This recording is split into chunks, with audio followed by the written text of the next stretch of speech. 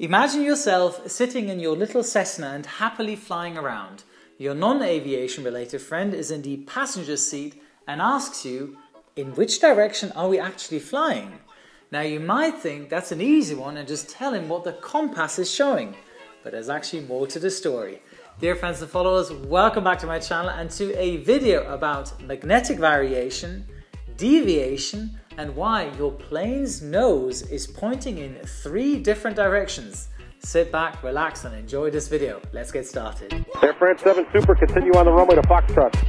On the runway to Foxtrot, Air France 7 Super. Today's video is brought to you by the Captain Joe book, Read and Do, 100 checklists to become a better version of yourself. Are you looking for a great gift for a friend or yourself? Get Joe's book and be inspired by 100 motivational checklists for personal growth, acts of kindness, positive lifestyle habits, and much more. Find the link in the description box below. So let me tell you, there are actually 3 different headings you can relate to.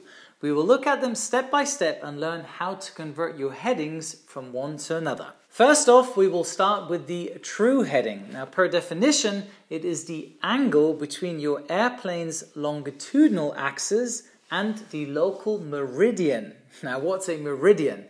Basically, a meridian is the shortest connection between the Earth's geographical north and south pole. Why I specifically say geographical north, you'll see in a minute.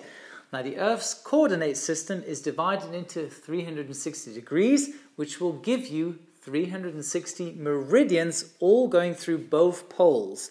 Sure, you can draw many more meridians in between, but the ones most familiar are the longitudes, 180 to the west and 180 to the east. So wherever you are right now, you are sitting on a longitude/meridian. And if you believe the Earth is flat, I'm very sorry, then this video is not for you.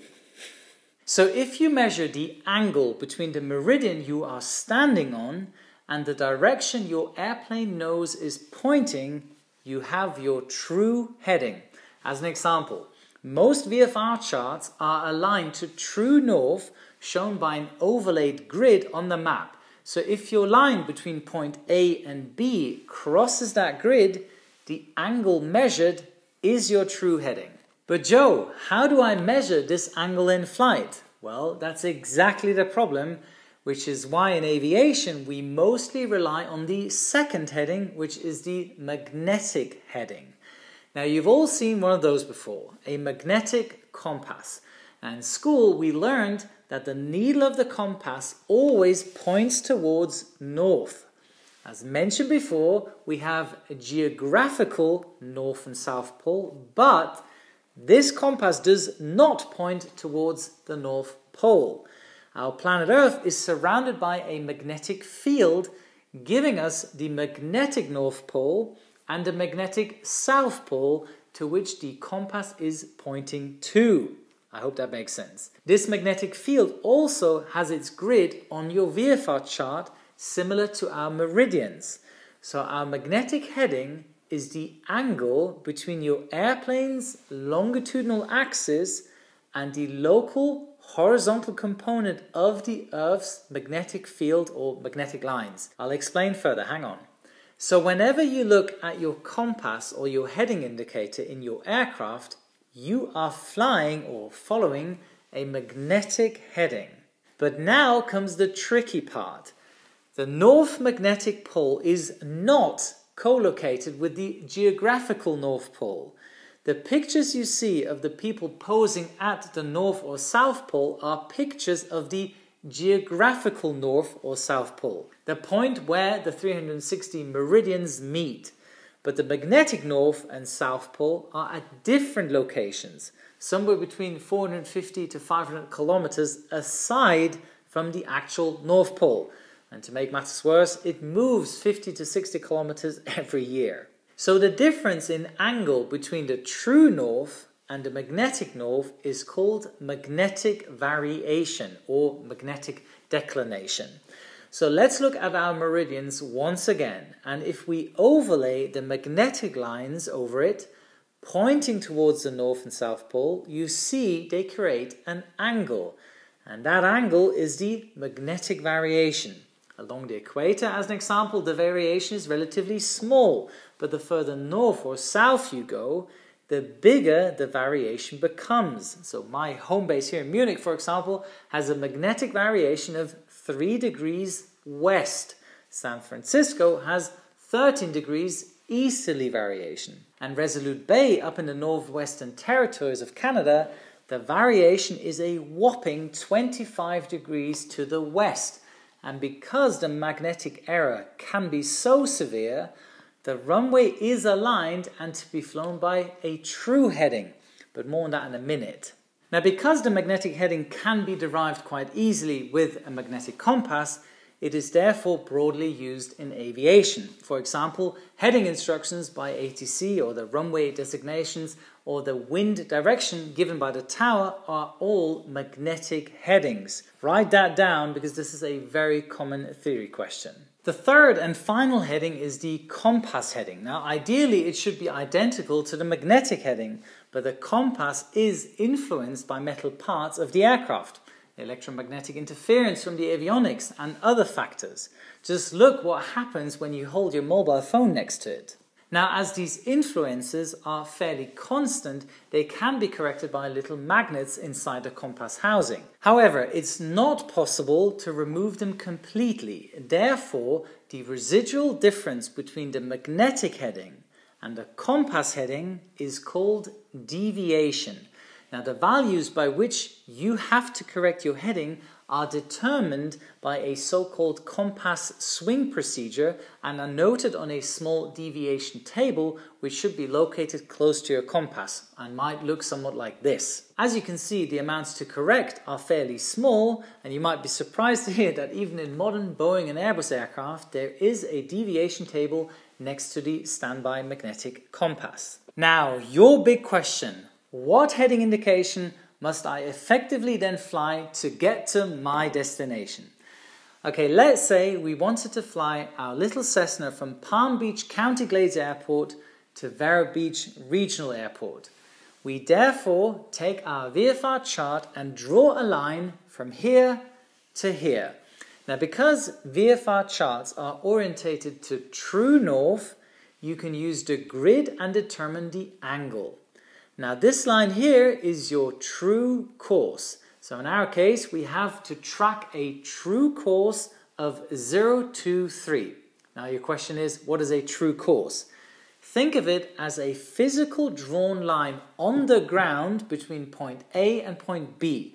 Literally a line that goes over every field, road, railway track, house, etc. And your goal is to maintain the shadow of your plane on that line. Neglect the angle of the sun for a moment. Now, this would be too easy if there weren't any wind. Therefore, we have calculated for that too. Let's say we have to counteract for the resulting drift by 5 degrees to the right as the wind is coming from the east. That would give us a true heading of 028 degrees. Now, looking at the Vero Beach and Palm Beach Airport charts, or the VFR chart, it states that they have a magnetic variation of 7 degrees west. Now, please memorize this very simple mnemonic. West is best, east is least, meaning whenever you see a westerly magnetic variation, you add that to your true heading. If you see an easterly, you subtract that variation. So in our example, our true heading plus 7 degrees westerly variation gives us our magnetic heading of 035. And now for the final calculation, we check our little compass deviation chart, which states if you fly a heading of 030, which we roughly do, steer plus 1 degree, meaning we have to fly a compass heading of 036 degrees. Does that make sense? Otherwise, rewatch this part of the video once more, please. What does this mean for you then? You should fly heading 036 indicated by your compass and constantly cross-reference the compass heading with your larger HI, the heading indicator. But be careful, because of the Earth's rotation 15 degrees per hour and due to small accumulated errors caused by imperfected balancing of the gyro, the heading indicator will drift over time and must be reset using your magnetic compass at least every 5 minutes. If you have an air data computer, an IRS, or backed up GPS navigation system, you don't need to worry about gyroscopic imperfections for now. But in your little Cessna, you do. Okay, here are 3 examples for you to try out and do the calculations yourself. Pause the video now and try to figure out, and you'll see the results at the end of the video. I hope you enjoyed that little quiz, and here are the results of those 3 exercises. And as mentioned before, let's say we were to fly into Resolute Bay, requiring us to fly their ILS approach onto runway 35 with a final course of 347 true. What heading would you have to fly on your magnetic compass with a compass deviation of 2 degrees east, with a westerly variation of 25 degrees, and a 10 degrees wind correction angle coming from the west? I'll give you the answer right now. Just pause it, do the calculations, and I'll show it to you. And here is the magnetic heading you should be flying. If you got it right, high five. In an upcoming video, I'll address the other issues that come with the magnetic compass, such as magnetic dip, acceleration, deceleration, and turning errors. Thank you very much for your time. I hope you enjoyed this flight school related video, and here's your checklist for today. Subscribe to my channel, check. Activate the notification bell, check. Follow my Instagram account, check. Perform a touch and go at my website, check. And check out the link in the description box below to get this fantastic book. And don't forget, a good pilot is always learning. Wishing you all the best. Your Captain Joe.